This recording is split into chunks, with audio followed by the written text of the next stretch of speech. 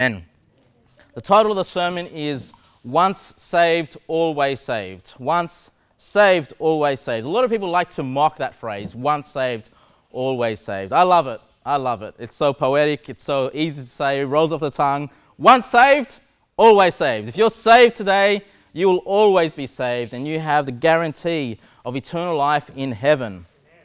What did Jesus say there? He basically, from this verse, he's saying, hey, once you receive salvation, it cannot be lost. And again, you might be wondering, Kevin, why? Another sermon on the gospel, another sermon on salvation. That's two. Last 2 weeks we've been hearing about the gospel. And like I said last week, in an ideal scenario, hey, the first sermon is sufficient. By grace, through faith, and not of works. Right? So the thing is, because there's so many false gospels out there, like I said, I have no choice but to cover now eternal security. Okay? Now, I want you to think about this. The first sermon 2 weeks ago that I preached was, it was by grace, through faith, we receive salvation through faith on the death, burial, and resurrection of Christ. And we said, not of works. Right? Made that very clear. The Bible, over and over, makes that very clear. It's by faith alone and not of works. Last week, I had to preach on repent of your sins because what people do is they try to add works at the front end. And they try to use phrases that confuse the hearer. And so they're tricked into thinking, oh, it's not by works, but then they're trying to work their way to heaven. Okay, so some people add works to the front end of the gospel. It's not just believe, but you also have to clean up your life. You have to keep the law. You have to keep the commandments. That's what we dealt with last week. What we're dealing with this week is people try to add works to the back end of the gospel. Okay? They'll be like, well, it's just faith, but if you haven't got the works, and we'll go there. But ideally, what I really want to preach on today, and what I really want to attack, is this idea that you can lose your salvation.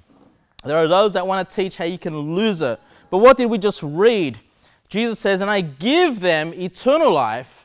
Now, if you have eternal life today, you've believed on the Lord Jesus Christ, Jesus says, if I give them eternal life, they shall never perish. Is there a condition to that? Is there, well, they might perish if? No, it's they shall never perish. And why will we never perish? Because it says, then neither shall any man pluck them out of my hand. So Jesus says, hey, if you're saved, you have eternal life, you're in the hand of Jesus Christ. He goes, no man will ever be able to pluck you out of my hand, says Jesus. So who's holding on to God? Are you the one trying to hold on to God, or is God holding on to you? It says Jesus is the one that's holding on to you. He says, no man, right? And then verse 29, just in case that's not clear enough, he repeats it again, now referring to God the Father. He says in verse 29, my Father which gave them me, so the ones that the Father gave to Jesus Christ, those that are saved, is greater than all. So Jesus says, hey, he's greater than you, he's greater than me, he's greater than all, and no man is able to pluck them out of my Father's hand. So not only are you in the hand of Jesus Christ and he's holding on to you, but then you're also in the hand of the Father, who's the greatest of all. There's no one more powerful and greater than God the Father. And Jesus says, hey, you can't even, no man can pluck him out of the Father's hand either. So you got the double assurance there, right? You have the Holy Ghost in you, dwelling in you. Then you're held by the hand of the Lord Jesus Christ, and you're held by the hand of God the Father. All three aspects of the Trinity in hand there in salvation. So once salvation is received, it cannot be lost. And that's it. That's it. Sermon's over. All right, but I'm going to go through 8 reasons, just 8 other reasons why. And look, I could have made this list 20 reasons, right? But I just thought, okay, what are the best 8 reasons that I can think of as to why we cannot lose our salvation? Number 1, we just spoke about it. No man can pluck you out of God's hands. Jesus says, no man can pluck you out of his hands or the Father's hands. Now, there are those that will say, that believe you can lose your salvation. They'll be like, well, no man can pluck you out of God's hand, but you can pluck yourself out of God's hand. No one else can do it, but you can pluck yourself out of the Father's hand. You can lose your salvation. If you decide to not live for the Lord, you don't have the works, you continue in sin, and of course they still continue in sin like we discussed last week. But whatever terminology that they use, you can pluck yourself out of the Father's hand. But that's so ridiculous, because if you look at the verse again, it says, neither shall any man. Okay, so it's not just other men, but any man. That includes you. Unless you're not a man, unless you're something else, right? But any man, any woman, no one can pluck you out of the Father's hand. So you can see immediately how it falls short. Because if you're a man and you think you can pluck yourself out, no man can do it, okay? Once you're saved, once you're in the Lord, no man can pluck you out of God's hands. So that's reason number one. No man can pluck you out of God's hands. Reason number two, it's called eternal life for a reason. Okay, it's called eternal life for a reason. John 3:15. Actually, turn there. John chapter 3. John chapter 3. We're going to look at the most famous verse in the whole Bible. But before that, we're going to look at John 3:15 first, and then we'll read verse 16. John 3:15 and 16. I'll give you a minute there. John 3:15 to 16. And you know it, but I just want you to pay attention to the words that are used here. Verse 15 says, that whosoever believeth in him should not perish. Remember what Jesus says? That if God gives you eternal life and they shall never perish, neither pluck them out of my hand. But it says the same thing here, that whosoever believeth in him should not perish, but have what? Eternal life. I just want you to focus on that word, that phrase, eternal life. Okay, now look at verse 16. For God so loved the world that he gave his only begotten Son, that whosoever believeth in him should not perish, but have what? Everlasting life. Right? Verse 15, it's eternal life. Verse 16, it's everlasting life. Now these are phrases that you can use interchangeably. Okay? But God's decided to give us two words to explain the new life that we receive, the salvation that we receive, eternal life and everlasting life. And I think I preached on this at the Soul Winning Marathon, but I just want to repeat, if you weren't there, what's the difference between eternal and everlasting? What's the difference? Because God wants us to understand this, right? Number one, everlasting, let's start with that. Everlasting, that's easy to explain. You know, sometimes if you're preaching the gospel and you ask someone at the door, what does it mean to have, what does everlasting mean? You know, it's in the word. Everlasting, lasts forever, right? Everlasting life is something that lasts forever. And then what's eternal? What's something that's eternal? Eternal means it never ends, right? So you might be on this side of everlasting life and you'll be like, wow, I received everlasting life and it lasts forever, right? That's one way of looking at it. But then you might be looking at it this way and go, wow, it never ends. It never ends, it continues. So God's used two words to explain to us the life that he's given us is everlasting and it's eternal, okay? It lasts forever. Does that mean it can end? Does it mean that at some point it can finish? No. And it never ends. So there was a beginning to it, but it will never end, right? So the second reason why you can never lose your salvation is because it never ends. It lasts forever. That's the definition of eternal life, all right? Now, when you're knocking doors and you're preaching the gospel and someone's saying, yep, it's eternal life, everlasting life, but they believe you can lose your salvation, just ask them, what does everlasting mean? What does eternal mean, right? Because if you can lose your salvation, it's not eternal. It's not everlasting. It's temporal, right? It's temporal life. It's life that you have for a little while until, you know, whatever that arbitrary level is, you know, you fail and then you can lose it. And then you get it again. You know, if you're good enough. Basically, they're adding works now to the back of the gospel. I want you to notice that. It's adding works to the back end of the gospel. Okay? Reason number three that we cannot lose our salvation is that God cannot deny himself. God cannot deny himself. Turn to 2 Timothy chapter 2. 2 Timothy chapter 2. 2 Timothy chapter 2. Nicholas? Give me water. 2 Timothy chapter 2, verse 13. Now, Paul, the Apostle Paul, before we read it, I just want you to know who's writing this and who it's been written to, okay? 2 Timothy was written by Paul to Timothy, all right? That's easy. From Paul to Timothy. Paul, the apostle. Timothy was the bishop of a church. So these are saved men, people that God is using in the first century to preach the gospel, to establish churches. And this is Paul writing to Timothy. He says in verse 13, if we, who's we? Paul and Timothy. If we believe not, yet he abideth faithful, he cannot deny himself. God cannot deny himself. Once you've believed on Christ, once you've received eternal life, you have the Holy Ghost dwelling in you. Even if you stop believing, God says He abideth faithful, right? He's the one that's faithful.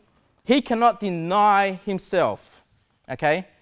Because guess what? The Holy Ghost is dwelling inside of you. If He denies you, if He thinks you can lose your salvation, then He's denying Himself, because the Holy Ghost is indwelling you. In fact, the Bible says Jesus indwells you, the Father indwells you. All three aspects of the Trinity indwell you as a believer. So even if you get to a point where these great men of God stop believing, they're like, I don't believe this anymore.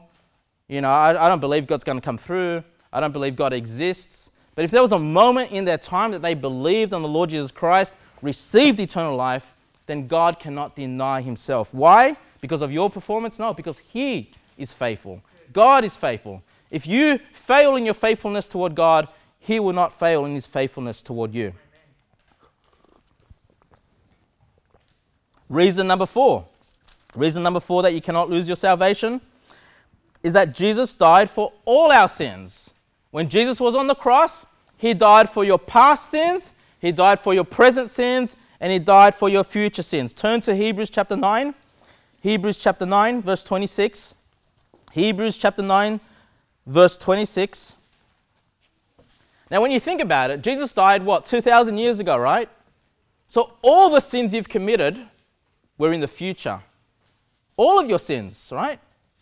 For all of us that live here now in 2017, all the sins we've committed in our lives, when Christ died on the cross, He paid already for those future sins, all right? Not just the past sins. Yes, He paid for the sins of the Old Testament saints. Yes, He paid for the sins of the believers in His time. Yes, He pays for the sins of the whole world, even into the future.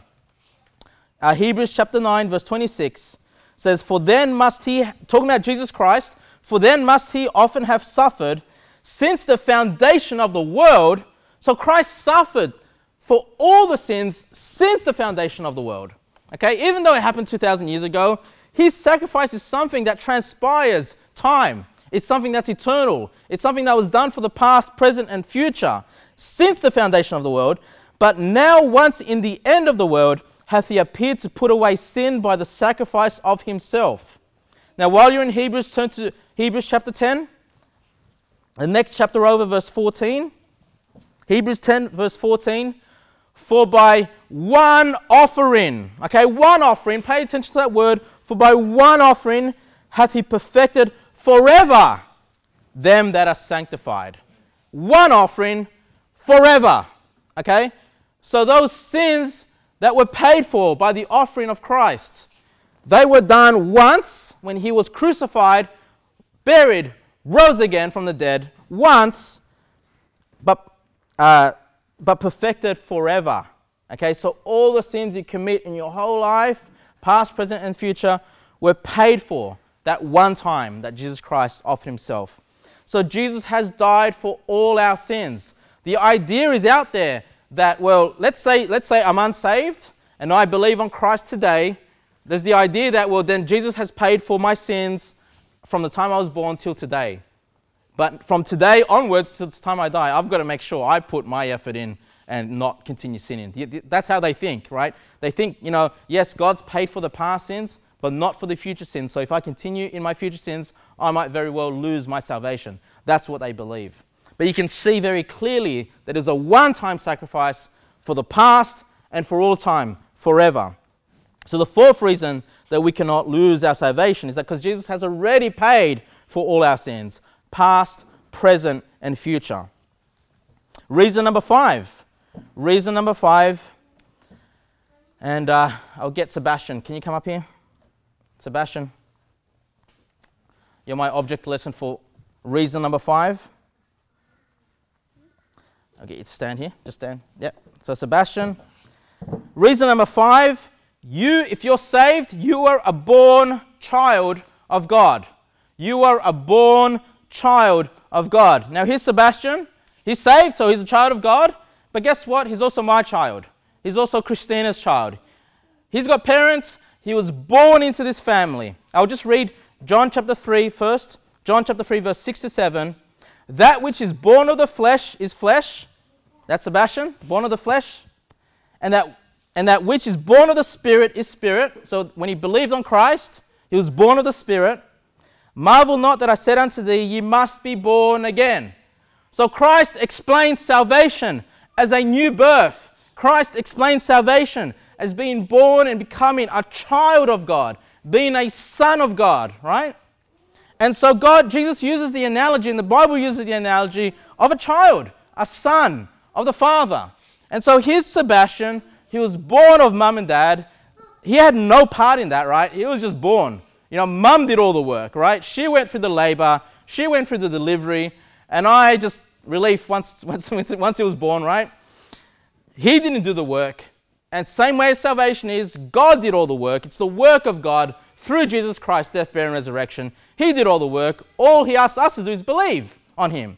And if you do that, you are a born child of God, just like Sebastian is a born child of the Sepulveda family. Now let me ask you something. If Sebastian is obedient to mum and dad, he's a good child, he does his chores around the house, he obeys the rules of the house, that's because he's my child, right? We've put discipline in his life. But if he does all these things, guess what? We're going to have a good relationship. We're going to have good fellowship together. There's going to be peace in the home, right? And he's going to get rewarded, right? He does a lot of good things. I'm going to be driven to, reward him for being a good son, right? But what if Sebastian is rebellious? What if he doesn't obey the rules of mum and dad? What if he hates his family? What if he leaves the home and, wants nothing to do with mum and dad? He says, I want nothing to do with you guys. And he's just a rebellious child. Don't be that way. But that's if he is he still my child? Absolutely. Is he still my son? Absolutely. Even if he's a rebellious child. We won't have the fellowship, right? And in this, right now, while he's under the house, when he disobeys, he's going to be disciplined. He's going to be chastised when he does wrong, right? To punish the wrong that he does. But it doesn't matter how much I punish him, right? It doesn't matter how much it breaks the peace in the home. It doesn't matter how rebellious he is and we don't have good fellowship together. He's still my son because he's been born into the family. You can sit down. And the same thing, when you're a born child of God, when you're a son of God, you will always be a son of God. You are born into his family. Even if as a Christian believer, you rebel against the Lord, you get out of church, you want nothing to do with him, even then you are still a son of God. But he's going to have to chastise you, all right? He's going to have to deal with you as a son. So reason number 5 that you cannot lose your salvation is because you cannot be unborn. You are a born child of God. Once you're born, you cannot be unborn. Reason number 6 that you cannot lose your salvation. Turn to Philippians chapter 1. Philippians chapter 1 verse 6. Philippians chapter 1 verse 6. Reason number 6. Jesus will continue working in you until the resurrection, until the rapture. Philippians chapter 1 verse 6 says, being confident. Be confident about this, guys. Don't waver. Being confident of this very thing, that he which hath begun a good work in you will perform it until the day of Jesus Christ. And I won't spend time now, but if you look up the day of Christ, it's about the rapture, it's about the resurrection of the saints. So the promise is, and what you can be confident about, is that the work that he's begun in your life, hey, when did that begin? The moment you believed on the Lord Jesus Christ. That's the work of Christ. That's the work of God that he does in you. The moment he's done that, he will continue that work. He will perform it until the resurrection, until the day of Jesus Christ. So even though you might not have an outward showing of your Christianity, Jesus Christ is doing a work in you, and he's going to continue that. He'll perform it until the resurrection. Now, if you could lose your salvation, that's because you're trying to perform the work. But you notice that it's Jesus that does the work in you. It's Jesus that will perform it. The promise is, hey, be confident because he's going to continue that work until the resurrection. And why doesn't he have to continue the work after the resurrection? Because at that point, you're going to have resurrected bodies that are without sin. Okay? So Christ will continue working in you. That's the sixth reason why you cannot lose your salvation. The seventh reason that you cannot lose your salvation, and this one's very obvious, is because salvation is not of works. Salvation is not of works. So no amount of good works, no amount of works that you have done, you're being a good person, good works, good deeds, treating your neighbor with love and respect, doing things, sacrificing yourself for others, no amount of your works will ever attain salvation, because salvation is not of works. Okay? It doesn't matter how bad your works are, Jesus Christ has paid for them on the cross. No matter how bad of a person you were in the past, Christ paid for it on the cross. Remember your past, present, and future sins. So because salvation is not of works, and you could never have enough good works to attain it, then you cannot have enough bad works to lose it, right? If you don't have enough good works to attain it, then you can't have enough bad works to lose it. Why? Because it's not of works, right? Salvation is not of works. If it was of works, yes, you will lose it, all right? If you could lose it, you would lose it, okay? We'll talk about that later on. But reason number 7, salvation is not of works. Oh, the other thing is, in relating to that, is remember you might be aware that there's a dual nature of you, right? There's the flesh, which is the old man, and then there's the spirit, or the new man the Bible talks about, the new creature, right? And so the reason you cannot lose your salvation, okay, is because the flesh which sins, was never saved. This flesh is not saved. This flesh that I'm in and the flesh that you're in will decay and rot and pass away, which is why God needs to give you new resurrected bodies. All right? This flesh was never saved. So it cannot lose something that it never had. Right? You look at someone sinning and you go, well, that guy could lose his salvation. No, because that person that's sinning was never saved. That flesh that does it was never saved. 1 Corinthians, you don't need to turn there. 1 Corinthians 15:50 says this. Now this I say, brethren, that flesh and blood cannot inherit the kingdom of God. Your flesh, as you are today, cannot inherit the kingdom of God. Neither doth corruption inherit incorruption. The reason your flesh will never inherit eternal life is because it's corrupted. And God can only allow perfection into heaven, which is why he has to give you those resurrected bodies. So it's not of works, and if you're looking at the flesh, well, the flesh was never going to be saved anyway. So it cannot lose something that it never had. Reason number 8, we talked about the old man, now the new man. Reason number 8 is because if you're saved, you have the new man. Turn with me to 1 John chapter 3. 1 John chapter 3 verse 9. 1 John chapter 3 verse 9. I want you to see this. But the reason number 8 as to why you cannot lose your salvation is because the new man is perfect and cannot sin. Guys, there's a part of you that's perfect. There's a part of you that's without corruption. That's the new man, the new spirit. And that man in you cannot sin. 1 John chapter 3 verse 9. Whosoever is born of God. Now, is this born of the flesh? Are we talking about the carnal body, the flesh, the old man? No, we're talking about the one that's born of God, the new man. Whosoever is born of God doth not commit sin. Why? For his seed, God's seed, for his seed remaineth in him, and he cannot sin. Why? Because he is born of God. The new man being born again, the new spirit cannot sin. That's why you cannot lose your salvation, because you're perfect.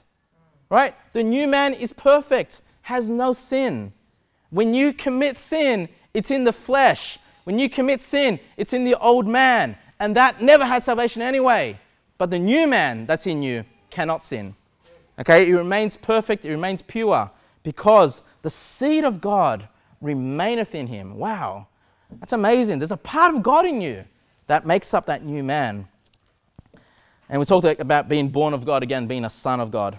But those are 8 reasons. Let me give them to you very quickly. Number 1, no man can pluck you out of God's hands. Reason number 2, it's called eternal life for a reason, cannot be lost.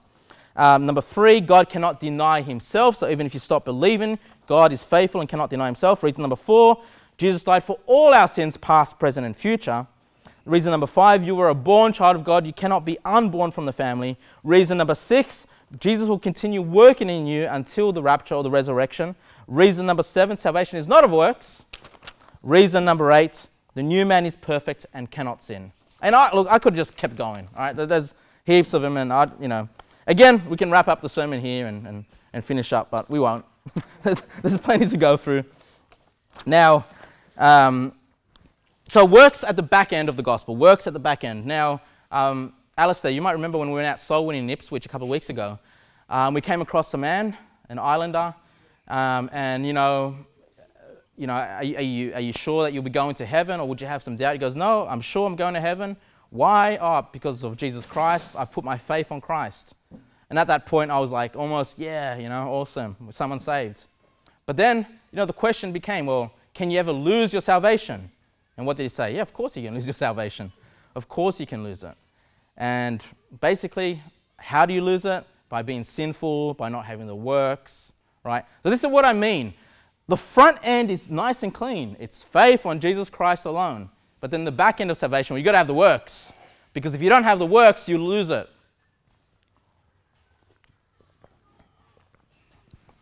And one of the verses he used, and I kind of don't even want to go there because it's so silly, but I want you to turn there because it is such a major verse that people use. Matthew 24, verse 9.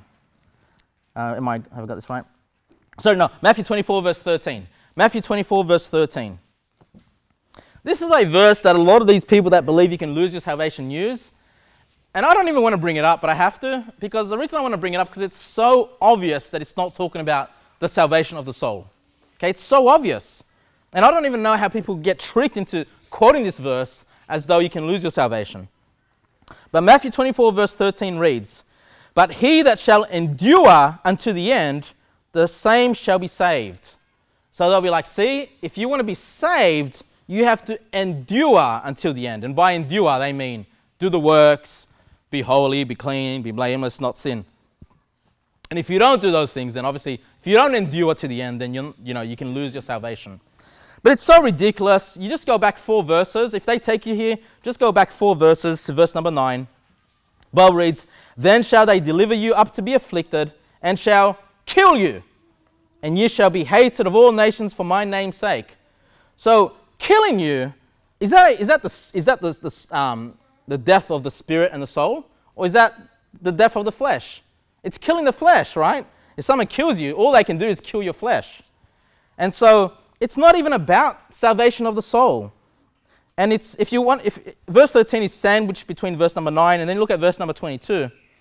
"And except those days be shortened, there shall no flesh be saved." Okay? "But for the elect's sake, those days shall be shortened." This is talking about the tribulation period, by the way. But I just want to show you how verse number 13 is sandwiched between verse number 9, which is talking about killing the flesh, and then verse number 22, which is about no flesh being saved. It's talking about the physical salvation, right? Quite often in the Bible, don't always assume every time it says salvation or saved, it's talking about salvation of the soul. No, quite often it's talking about the salvation of the flesh, right? Just saving your own body. And so it's very obvious within the context of Matthew 24 that this death, this salvation is of the flesh. But just if that doesn't satisfy them, just get them to turn to a parallel passage. You don't need to turn there. Just Mark 13, I'll read it to you. Mark 13, verse 12 to 13. Parallel passage, exactly the same teaching. It says this, "Now the brother shall betray the brother to death, and the father the son, and children shall rise up against their parents, and shall cause them to be put to death. And ye shall be hated of all men for my name's sake. But he that shall endure unto the end, the same shall be saved." That's verse 12 and 13. So you can see immediately, the immediate context of verse before, talking about being put to death by your own family. That's how bad the tribulation period is going to be, is that your own family, unbelievers, are going to try to kill you for the name of Christ. So it's about the flesh. It's not the salvation of the soul. So you can see I don't even want to talk about this because it's so ridiculous. It's so easily disproven from the scriptures. So no, it's not talking about losing your salvation. But the other one that they come up with quite often, turn with me to Revelation chapter 2. Revelation chapter 2, verse 7. And look, there's a lot of verses they use. There's a lot of verses, but obviously I don't have time to go through all of it. Maybe one day I'll preach on all the verses. But Revelation chapter 2, verse 7, it reads this: He that hath an ear, let him hear what the Spirit saith unto the churches. To him that overcometh, pay attention to that word, to him that overcometh will I give to eat of the tree of life, which is in the midst of the paradise of God. So paradise is heaven, and they're saying, hey, if you're going to eat from the tree of life, which is in heaven, in paradise, you have to be someone that overcometh. You have to overcome. Now the Bible here doesn't tell us how to overcome, but they'll take this passage and say, see, you've got to overcome the world. You've got to overcome sin in your life. You've got to overcome your bad works in order to be accepted by God and to go into heaven. And if you don't overcome, you lose your salvation. Just another one, Revelation 2, you're there, verse 11, look at verse 11. He that hath an ear, let him hear what the Spirit saith unto the churches. He that overcometh shall not be hurt of the second death. Now if you read the Bible, the second death is the lake of fire. It's hell. It's a lake of fire. So again, they're saying, see, you've got to overcome to not be hurt by the lake of fire, to not go to hell. So again, they'll take this, even though the scriptures here aren't explaining what it means to overcome, they're just taking the liberty to tell you what they believe overcometh means. And again, Revelation 21, verse 7, He that overcometh shall inherit all things, and I will be his God, and he shall be my son. Now, how do you become a son of God? We already read it, right? Believing on the Lord Jesus Christ. But again, he that overcometh shall inherit all things, and I will be his God. So they're saying, see, overcome. For you to be a son of God, you need to keep your life free from sin. But turn with me to 1 John chapter 5. 1 John chapter 5, verse 4. And I know a lot of you guys know this already. But the question is, how are you someone that overcometh? How are you an overcomer? How do you inherit eternal life, become a child of God, and not be hurt by the second death? It's found in 1 John chapter 5, verse 4 to 5. It reads, For whatsoever is born of God overcometh the world. So how do you overcome the world? Is it by stop sinning? Is it by being a good person and doing the good works? No. Whosoever is born of God. If you're born of God, you're an overcomer of this world already. And this is the victory that overcometh the world, even our faith. Even our faith. That's the vehicle used to become a son of God, to overcome the world, believing our faith on the Lord Jesus Christ. Verse number 5. Who is he that overcometh the world? How many times does John need to tell us this? Right? God tell us this. Who is he that overcometh the world? But he that believeth that Jesus is the Son of God. So if you've put your faith, you believe in the Lord Jesus Christ, guess what? You have overcome the world. It's not based on your works. You cannot lose it. It's based on your faith on the Lord Jesus Christ. You see, that's very clear. So if people are taking you to these verses about overcoming, show them who are the people that overcome the world. How do you become someone that overcomes the world? It's by believing on Jesus Christ and being born of God. That's how you overcome the world. The other thing that came up, Alistair, if you remember with this individual, was we showed him how, we showed him eternal life. We said, what's eternal? What's everlasting? He said, lasts forever. It's eternal. And then I said, well, if you could lose it, then it's temporal life.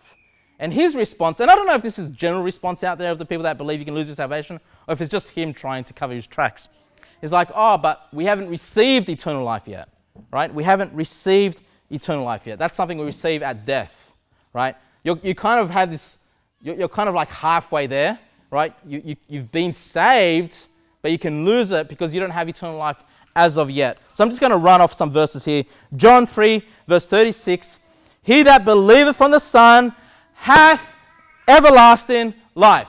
Present tense. If you believe on the Son, Jesus Christ, you have everlasting life. Okay? John 5:24. Verily, verily, I say unto you, he that heareth my word and believeth on him that hath sent me hath everlasting life. Okay, present tense. You have it the moment you believe, and shall not come into condemnation, but is past tense, but is passed from death unto life. So, if you believe, you have eternal life right now, present tense, and you've already passed from death unto life. John 6:47. Verily, verily, I say unto you, he that believeth on me hath everlasting life. Present tense. John 6:54. Whoso eateth my flesh and drinketh my blood, says Jesus, hath eternal life, and I will raise him up at the last day. And the eating of his flesh and drinking of his blood is the spiritual connotation of salvation through his flesh and through his blood. But 1 John, turn to 1 John. Oh, you're already there, right? 1 John chapter 5. You're in 1 John. You should be there if you were there before. 1 John chapter 5 verse 10. Have a look at this. 1 John chapter 5 verse 10 to 13. I don't know if anything can be more clear than this passage. 1 John chapter 5 verse 10. He that believeth on the Son hath the witness in himself. He that believeth not God hath made him a liar, because he believeth not the record that God gave of his Son. So God's saying there's a record that God has given of his Son. And verse 11, and this is the record. This is the record, right? That God hath given us eternal life. And this life is in his Son.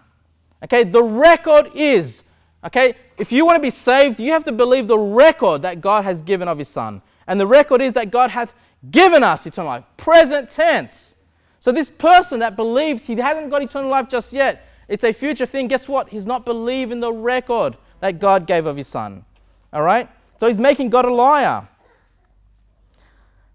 Verse number 12. He that hath the Son hath life, present tense. And he that hath not the Son hath not life. Verse 13. These things have I written unto you that believe on the name of the Son of God, that ye may know that ye have, present tense, that ye may know that ye have eternal life, and that ye may believe on the name of the Son of God. Can it be any clearer than that, guys?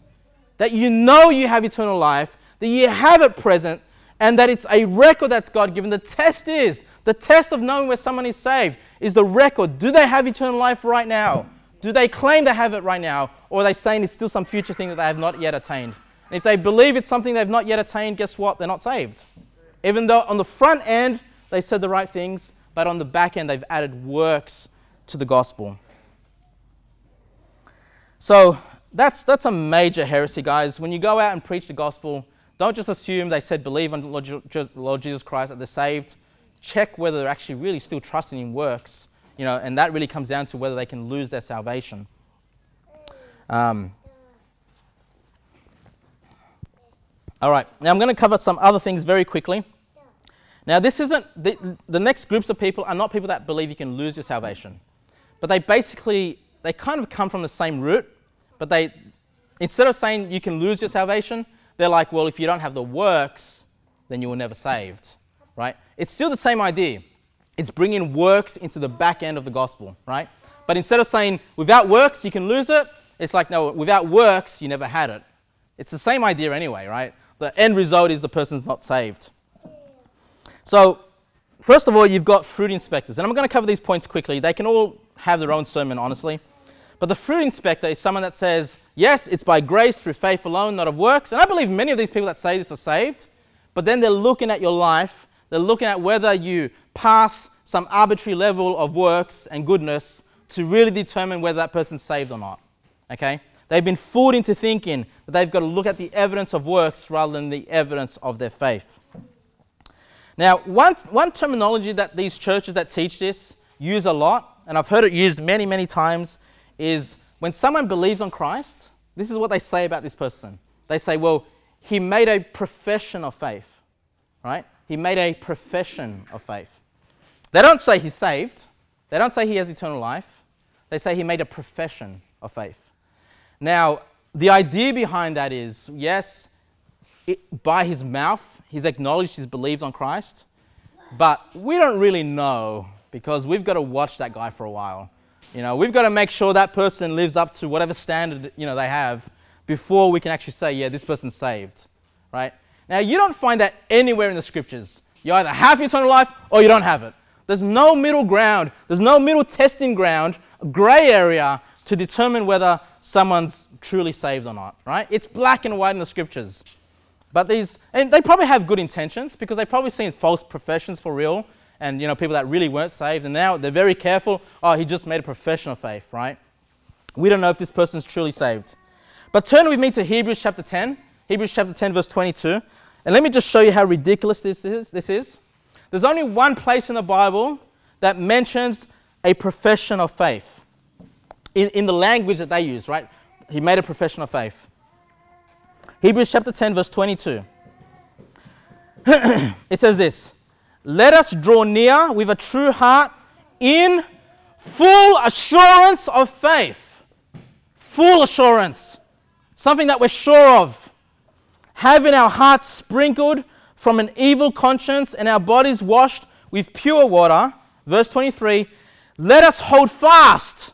Right? What does it mean to hold fast? To hold on to, not to waver, not to move.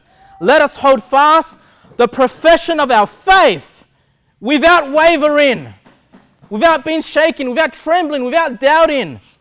Why? For he is faithful that promised. So this profession of faith, guys, if someone makes a profession of faith, I believe in the Son of God, his death, burial, and resurrection. I'm trusting you alone, Jesus Christ, and not my works. If they make that profession of faith, guys, we should encourage that person to have the full assurance, to hold fast, to not waver in their belief of salvation. All right? The profession of their faith, of our faith, guys. This is the only passage in the Bible that has those words together. Profession of our faith. Does it sound like something that's middle ground, that's grey area, not sure? No. If anything, there's surety in that, right? Why? Again, for he is faithful that promise. Not because of that person's ability to be good and to do good works, but because he, God, Jesus Christ, is faithful that promised. It reminds me of 2 Timothy 2:13. If we believe not, yet he abideth faithful. He cannot deny himself. So this idea, they made a profession of faith, grey area, we're not sure. No, stupid. That's a stupid thought. No, they made a profession of faith, okay, on the true gospel, they're saved, okay? It's not to be wavered from. Don't be fooled into thinking, like these fruit inspectors do, to watch someone whether they perform in good enough. The next group of people are the Calvinists. Calvinism. Now, there's a lot of Calvinists. There's a lot of people that claim they're Calvinists and they're not even Calvinists. I know a lot of them that think they're Calvinists, but they don't even believe in the points of Calvinism. So just be mindful about that. Someone once asked me, are all Calvinists unsaved? It's like saying, are all Baptists saved? I mean, if you just use this general term, you're going to find, no matter what term you use, what explanation, there are going to be some that are saved and some that are unsaved. Okay? Because it's not based on what term people use to describe themselves. It's based on whether they've put all their faith on Jesus Christ alone. But Calvinism is kind of like fruit inspection, right? But the fruit inspectors will say, okay, yep, they seem to be living all right. They're coming to church. They're reading the Bibles. They seem to have an interest in God. Therefore, we'll say they're saved, right? And at that point, they'll be like, that person's saved, and they're sure about that. The Calvinists are an extreme level, because the Calvinists basically teach is that person that is doing really well, doing good works, wow, look, he's a model Christian. This person could even be a leader in the church, right? A pastor or whatever. But then, they still don't know whether that person's saved, because they have this teaching of, what's it called? Perseverance of the saints. Perfect. So the idea is a true believer, someone that's truly saved, will persevere till the end, to the end of their life. So this person could be like the best Christian for 50 years of their life, but then in the last weeks of their life, they just full on rebel, they just go into all manners of sin, and then that person, when they die, well, he wasn't saved because he didn't persevere to the end. He failed right at the end, so we could tell that he wasn't saved. You see how it's even more extreme? It's like you can be the best, you can be the greatest Christian on the planet, but if you fail right at the end, then you weren't saved in the first place. It's even a more extreme version of this. So they teach perseverance of the saints. So the idea is kind of like that endure to the end. I think they might even use that verse as well. But the idea, you've got to endure. The Christian has to persevere. And if they didn't persevere, they're not saved. But the Bible doesn't teach perseverance of the saints, guys. It teaches preservation of the saints. God is the one that preserves us. We don't persevere for our salvation. God preserves us. for our salvation. That's what Jesus and the Bible teaches us. 2 Timothy chapter 4, don't need to turn there, I'll just read this quickly because of time. 2 Timothy chapter 4 verse 17.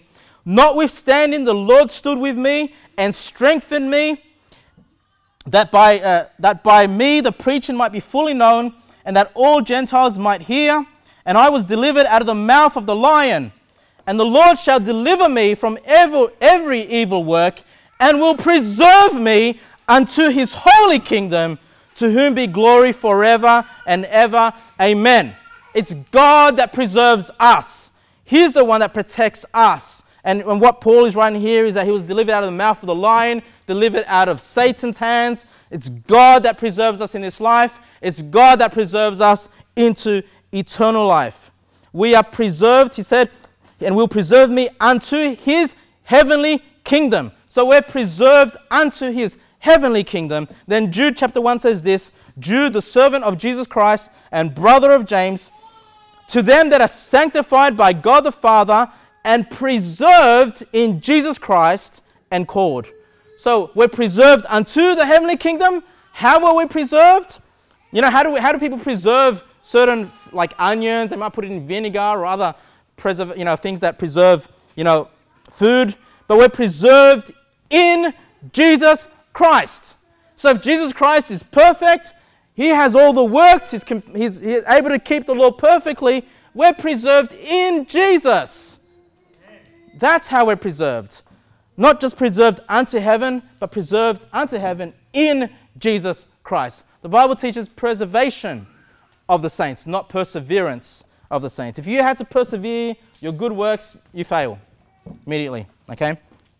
So you really want to talk to these people that believe this and just clarify, explain things to them.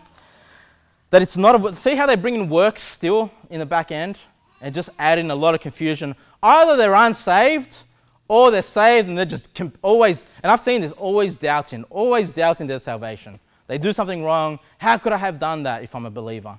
Of course you could do that. You're a sinner, saved by grace. Now, what's funny about this, guys, is that, judging someone by their works it's such an immature Christian thing to do. So immature, right? Because, some of you, Matthew, how long have you been saved? A year? About 2 years, all right. Matthew's, relatively young, a 2-year-old child, right? Still very young, Matthew. And then, someone might be saved today, right? They don't know how to talk. They don't know how to dress properly. They don't know how to behave. And then Matthew, sorry to use you in a negative light here, Matthew. I know you're not like this, but Matthew might look at that new believer and say, well, if he's judging people by their works, go, that person, I don't think that person's saved. Because look at them, look how they talk, look how they dress, look how they, conduct themselves. Because Matthew's looking at his level as a 2-year-old, right? But then someone that's been saved for 10 years might look at Matthew and go, I don't know if Matthew's saved. Because look, he's not performing the way I am. Look at me, I've been saved for so long, I've overcome so many sins, I'm living this life. Matthew's not even doing that well, right? But then the pastor, maybe he's been saved for a long time, for many years, might look at that person that's been saved for 10 years. Go, I don't know if that person's saved. Because look, they haven't attained the level of good works that I've attained in my life, right? But do you see how immature this is? But then, what is the level of good works that you need to attain to be saved? What is it? It's actually perfection. Because there's God looking down at everyone who's perfect, who's holy, who's righteous, looking down at all these believers going, none of these have attained the level of perfection that I need for them to achieve, to come to heaven. The only way to heaven, the reason we come short of the glory of God is because God is perfect. He's holy. He's without sin. So unless you're without sin, guess what? You've come short of that glory of God. You've come short of His perfection. So us looking at each other, I don't know, that's stupid and immature. Because next to God, then if that's the case, then you're not even saved, right? Next to God. Because you haven't attained His perfection. Jesus says in Matthew 5:48, be ye therefore perfect, even as your Father which is in heaven is perfect. So the way to go to the Father is to have the perfection of the Father. You've got to be perfect to go to heaven. Okay? You need to be perfect. The Bible teaches us 2 ways to heaven. Really, there's one way, but the Bible teaches us 2 ways. Matthew 19, don't turn there, let's get through this quickly. Matthew 19, verse 16, you guys know this story of the young rich ruler that came to Jesus Christ. Matthew 19, 16. And behold, one came and said unto him, Good master, look at the question that he asks. Good master, what good thing shall I do? What good can I do that I may have eternal life? Verse 17, and he said unto him, Jesus said unto him, Why callest thou me good? There is none good but one, that is God. But if thou wilt enter into life, keep the commandments. Keep the commandments. So one way for you to go to heaven is to keep the commandments perfectly, without failure, without breaking one of those. That's one way to heaven. Okay, and you're not going to make it though. The young rich ruler though thinks, yeah, I've kept it from my youth, if you know the story, because I've kept all the commandments. And Jesus has to point out to him that, you know, he wasn't willing to give up his riches and give it to the poor so he could have riches in heaven. So Jesus keeps putting a higher level of works until that young rich ruler realized, I can't save myself, and he went out upset, you know. That's one way. You can try to keep the commandments, but let me tell you now, you've already failed, okay? And if you've already broken one of those commandments, you've broken the whole law, and you're not perfect, so you're not going to make it to heaven on your own. The other way is believe on Christ. Jesus Christ was perfect. Jesus Christ's righteousness can be imputed upon you by believing on him. You put your faith on him, you receive the imputed righteousness of Jesus Christ. And so before God the Father, in that new man, our sins washed in the blood of the Lamb, the righteousness of Christ upon us, God says, yes, you are perfect because of what Jesus Christ did for you. Because I'm looking at Jesus Christ, I'm looking at you through the covering of Jesus Christ. That's the other way to go to heaven perfect. You can only make it perfect to be perfect. You either let Jesus be perfect for you, receive him, or you try to make your own works and be perfect. So you see how stupid and immature it is. Oh, that person's not quite working to what level? The level is perfection. The level is perfection. So, you know, they can never tell you what that level is. And I always ask them, so how many works, what works, and who's the person that says they've done enough works? Who's that judge, right? I said this a couple of weeks ago. Now, let me just finish up on one thing here. The reason these people look at works, it's not because they're evil and wicked, or some are, but it's just because, you see, there's a sense of justice in man, because we get that justice from God, right? And it's hard for people to accept that, wow, you know, I'm going to heaven because of Christ, but that murderer, that rapist, can also go to heaven, you know? And then the thought is, well, what advantages do I have trying to be a good person? What advantage do I have over, you know, the person that does the wicked, you know, major wicked sins? What advantage do I have? Do you see there's that sense of justice in them, right? And the reason is because they've not been taught properly, okay? They have this idea that heaven is the end, like that's what we're trying to achieve. And that there is a truth to that, but for them that's the end goal, right? So everything we do up to that point is to get to heaven. Whereas for a Bible-believing Christian, heaven's just step number one. Heaven's just step... In fact, you don't need to do anything but believe on Christ. Heaven is your free ticket given by Jesus, the free gift. That's not the hard thing. That's the easy thing. Going to heaven is step one. But there's more to the Christian life. There's more to heaven. There's more to eternity. And these people have not been taught that. That works plays a part in steps 2 to million, eternal, okay? Works plays a part there, but it doesn't play a part to get to heaven, to have salvation. And so they have this sense of justice, and God is a just God, and God will reward us for our works, but it's not based on heaven. And so I just want to cover this very quickly. Romans chapter 5, verse 19, for as by one man's disobedience, talking about Adam, many were made sinners, so by the obedience of one shall many be made righteous. Talking about Jesus. Moreover, the law entered that the offense might abound, but where sin abounded, grace did much more abound. So no matter how bad of a sinner you are, no matter how much you abound in sin, if you believe on Christ, God's grace abounds more than what you can sin. That as sin hath reigned unto death, even so might grace reign through righteousness unto eternal life by Jesus Christ our Lord. And then verse number 6, verse 1, it says, what shall we say then? Shall we continue in sin? You know, should we just continue living a sinful life? that grace may abound, because it doesn't matter how much we sin, God's grace will continue abounding for us. God forbid, how shall we that are dead to sin live any longer therein? So there is a call for Christians to live a righteous life without sin. There is a call to do good in the Bible. Okay? And God will reward us accordingly. 2 Corinthians chapter 5 verse 10. For we must all appear before the judgment seat of Christ. There is a judgment for all of us, guys. Okay? The unsaved are going to be judged by the works. And because they're not perfect, they're going to fall short of that and be cast into hell. But for believers, we're also judged by our works, that everyone may receive the things done in his body according to that he hath done, whether it be good or bad. So you can do good or bad in this life. You're not being judged for your sin, but your work could be good or bad. Okay? It could be something that's eternal, or it can be something that's temporal. It can be something that lasts forever, or it's something that can go to waste. Jesus Christ is going to judge us by our works as Christians. Not to go to heaven. He's the door to heaven. He's done it. We're there already as far as God is concerned. But to reward us in heaven. And guys, we're not all going to be equal. Sorry to break it to you. Someone that got saved and did nothing for Christ, they're not going to receive anywhere near as much as someone that has given their life to Christ, has sacrificed themselves for the glory of Christ. They're going to receive the greater reward.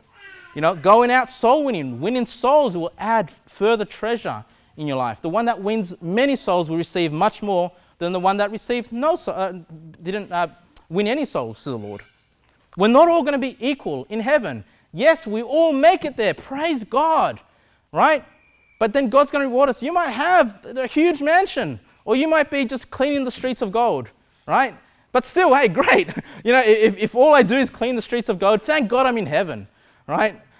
Gold's nice to look at anyway. But God will judge us by our works. So there is a justice. There is something that we ought to work for and live for and overcome sin in our lives. 1 Corinthians chapter 3 verse 10. According to the grace of God which is given unto me, as a wise master builder, I have laid the foundation, and another buildeth thereon.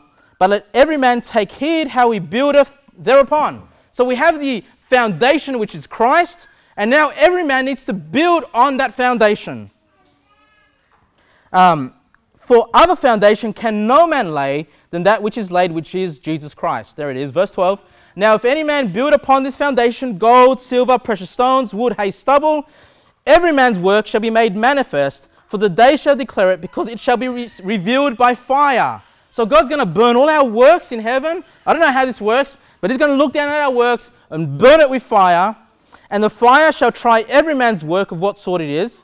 If any man's work abide, so it still remains after it goes through the fire,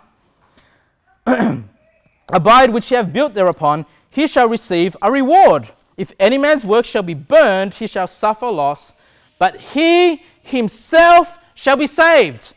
So if your work is burnt and you suffer loss of rewards, he himself shall be saved. Yet so as by fire. So you just made it, right? You just made it.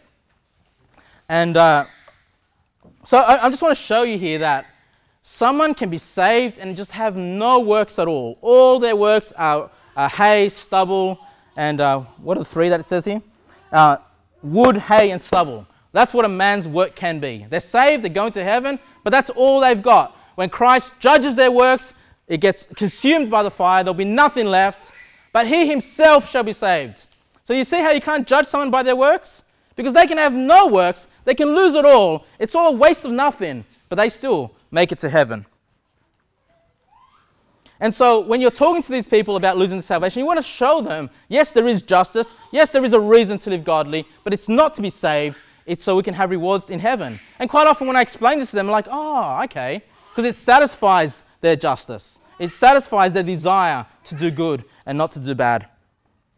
And the other one you want to tell them is Hebrews chapter 12, verse 6 and 7. I gave the illustration with Sebastian.